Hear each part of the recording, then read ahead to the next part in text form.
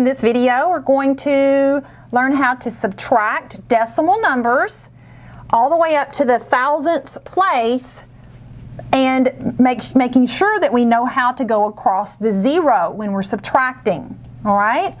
The very first step is to rewrite the problem because we can't subtract with it written horizontally. We need it to be vertical. All right, so let's rewrite the number 790 and 2 thousandths. And every single time when you're writing your subtraction problems, your first number is going to be your top number, okay? So write it on top. It's going to have the greater value when it's written horizontally. Write your number underneath, 615, making sure that you're lining up your decimals, and 435 thousandths, okay? Now, that's critical to write it correctly and make sure these decimals are lined up. All right, so after we have our number lined up, the decimals are lined up, now we can subtract like usual. So we're taking 5 away from 2, and we know we can't take a big number away from a smaller number. You're going to have to borrow.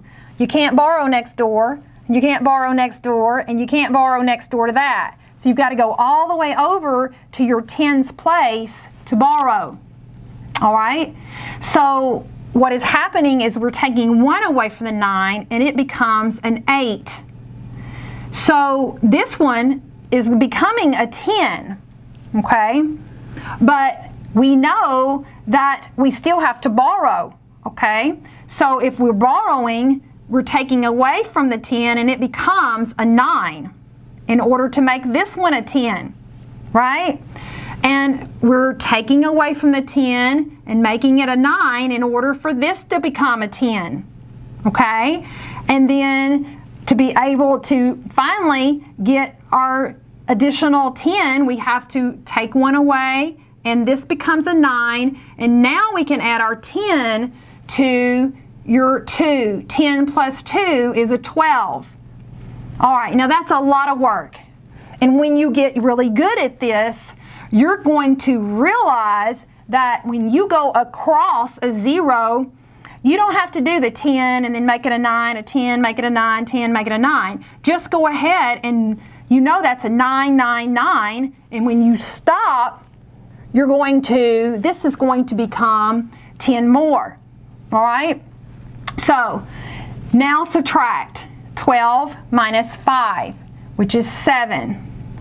Now you can subtract 9 minus 3, which is 6. 9 minus 4, which is 5. 9 minus 5, 4, and 8 minus 1, 7. 7 minus 6 is 1. Do not forget to bring that decimal down. So your final answer is 174 and 567 thousandths. All right, so on this one, just to recap, notice when you go across a 0, it becomes a 9. All right. Here's our next example. Let's rewrite it and let's go vertical, making sure that our decimals are lined up. Remember, your first number is always your top number because it has the greatest value. All right. So let's subtract.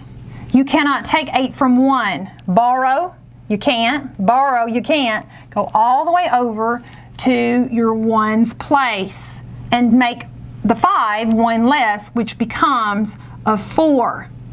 When we go across a 0, just make it a 9. We're going across another 0, make it a 9. Now, here's where we're going to add the 10. 10 plus 1 becomes an 11. 11 minus 8 is 3. 9 minus 8 is 1. 9 minus 8 is 1. 4 minus 4 is 0. Make sure that you bring your decimal down. All right? So your answer is 113 thousandths. Now, could I check this to make sure that it's correct? Of course. So you can take your number, your final answer, and you can add it back to the number above it and make sure that you get the number, your first original number. And if you do, you know you got it right. So let's add to check. 8, 9, 10, 11, 8, 9, 10, 8, 9, 10, and 4 plus 1 is 5. So we got our original number, and we know we got the correct answer now. We know it's correct because we checked it. Here's our last example. Look at this one. Looks a little different, doesn't it? You're still going to write it again vertically. You have to know where your decimal is when it's not there. And it's always to the right of the whole number, and this is your whole number 1. So here's our decimal. And 7 is greater than 2 and 324 thousandths. So right here, just knowing how to write the problem correctly and knowing which number goes on top is half the battle. A lot of students will reverse these, and then you'll end up with a negative number. All right, so 7, and if there's nothing above here, nothing in the tenths or hundredths or thousandths place, you need to fill these in with zeros, okay? And now we can actually subtract. All right, so 4, can you take 4 away from 0? No. We're going to borrow all the way over, and the 7 becomes a 6. So when you go across the 0, it becomes a 9.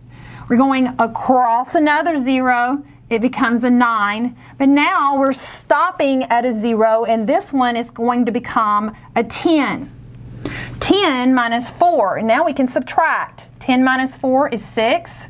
9 minus 2 is 7. 9 minus 3, 6, and 6 minus 2 is 4. Do not forget to bring your decimal down. So 4 and 676 thousandths is your difference from 7 and 2 and 324 thousandths. All right.